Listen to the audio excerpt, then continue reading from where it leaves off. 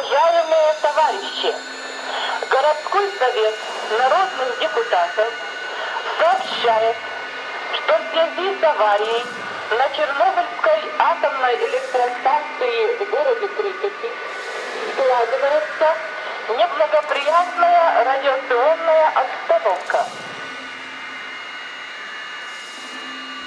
On April 26, 1986, reactor number 4 at the Chernobyl Atomic Energy Station in the northern Ukraine exploded.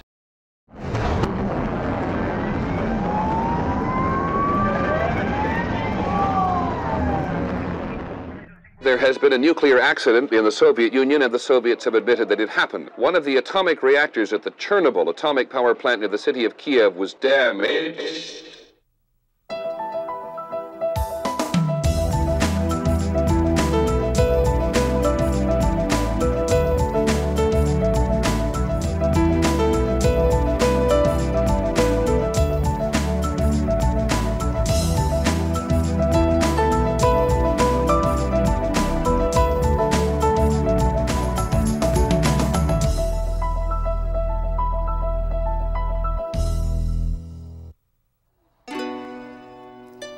The Chernobyl disaster contaminated some of the world's richest soil and condemned tens of thousands of people to sickness and death. Protecting the children confronting the world's worst environmental disaster is no small task, but it's one that a group called the Children of Chernobyl Relief Fund has undertaken with passion and zeal.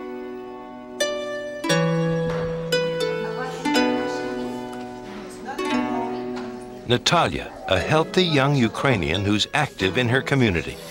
But Natalia is one of the lucky ones who managed to survive a childhood in a region devastated by disaster.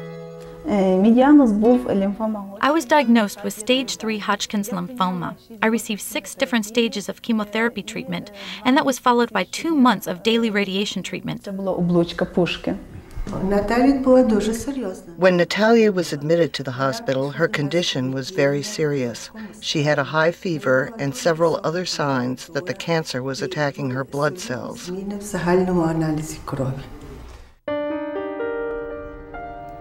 Unlike floods, droughts, and disease, Natalia and her village were the victims of a catastrophe made by man.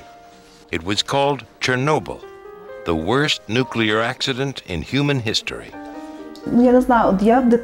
As a child, I grew up in an area that was later known for having high levels of radiation. If Natalia hadn't received treatment here at the hospital, there is no question that her condition would have ended in her death. No question. Natalia was one of the lucky few who recovered from her cancer thanks to early treatment.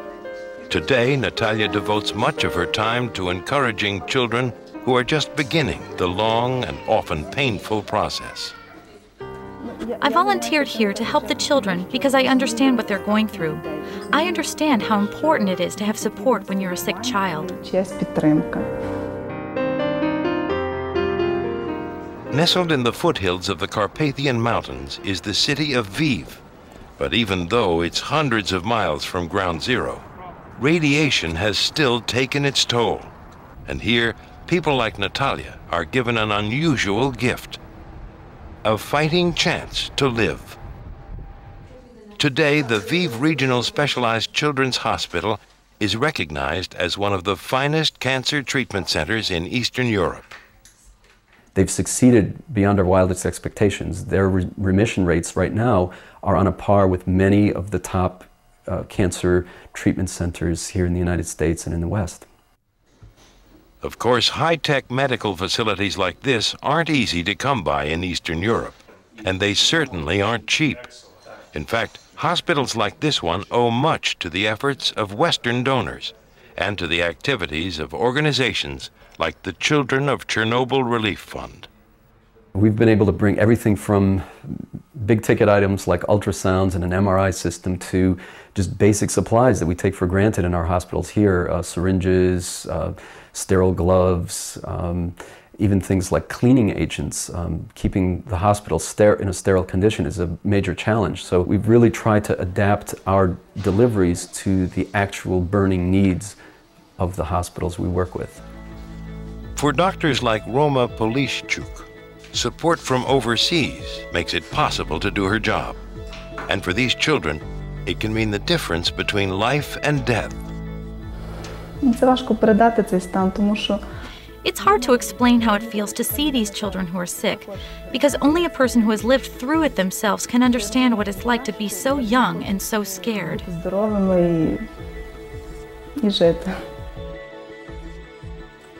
With a little luck and a lot of hard work, the children can look forward to a healthy life, just like Natalia. As a doctor and as a mother, there is no better feeling than to see that Natalia has grown up to be a happy, healthy young woman.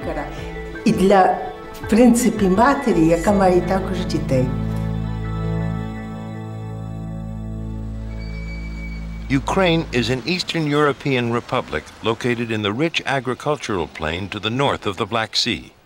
For more than 800 years, the country has endured its share of war and famine. But little would compare to one of the seminal disasters of the late 20th century.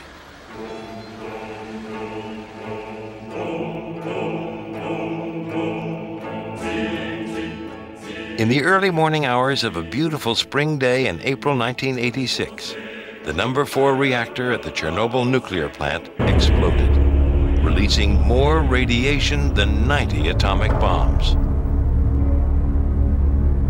The tests show that the radiation was everywhere, including the United States. There was an increase in radiation in Europe, everywhere, even in Japan. There was some increase in radiation. And so it's really not a problem of just, let's say, the immediate Ukrainian problem. It is the global problem. And though efforts to contain the disaster were undertaken immediately, the Soviet government at the time made a calculated decision not to inform its citizens. The secrecy was going on from '86 until 91. And even after that, there was we could not get the true informations or statistics about this Chernobyl. The impact of the secrecy was such that it delayed the proper aid to be delivered to these irradiated patients. Because of the Soviet cover-up, May Day parades in Kiev and Minsk went on as usual. As a result, thousands of children received dangerously high doses of radiation as they paraded through the streets. I'm bitter. I am bitter because I cannot believe that a government of that magnitude, as the former Soviet Union would neglect its citizens to that degree in the healthcare system, to bring it to that degree of just decay. I think that would be the best word. Eventually, some areas were finally evacuated, but by then, the damage had already been done. A conservative estimate of the number of people affected is over 1.3 million children that were exposed to dangerous levels of radiation. According to the Minister of Health, 92% of all the children in Ukraine are sick. Today, much of the area near Chernobyl is still closed to human habitation. Because the half-life of radioactive cesium is 30 years, it won't be until the year 2016 until the international health community can even begin to assess the full impact of this disaster on human health. The contaminated area is still contaminated and it doesn't go away. It's going to be contaminated for thousands of years probably. Today, an entire Ukrainian generation suffers the long-term consequences of the single worst environmental disaster in history.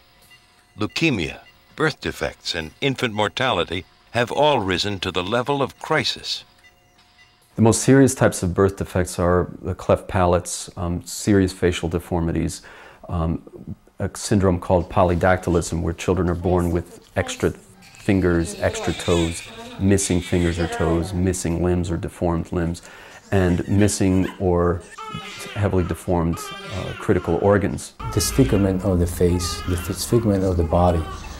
And those are because of the direct effect of the radiation on cellular structure, causing aberration of the chromosomes, as well as the changes in DNA and also genetic changes causing mutation. A long way from the mountains and plains of Ukraine are the suburbs of New Jersey.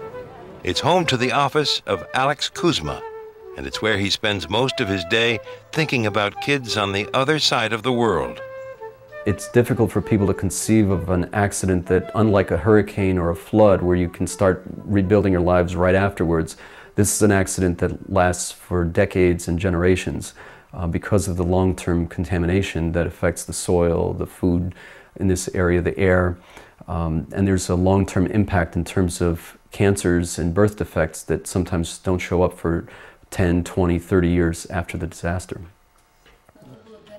New Jersey is also home to the Children of Chernobyl Relief Fund, a humanitarian organization devoted to saving lives in Ukraine.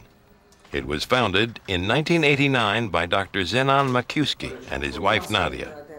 Having traveled in the Ukraine, they had seen for themselves the deplorable state of healthcare in the country. Just nothing. I'm telling you, empty shelves, empty rooms, and screaming children. And one mother came up to me and said, "Can you give me an injection to help ease my child's death?"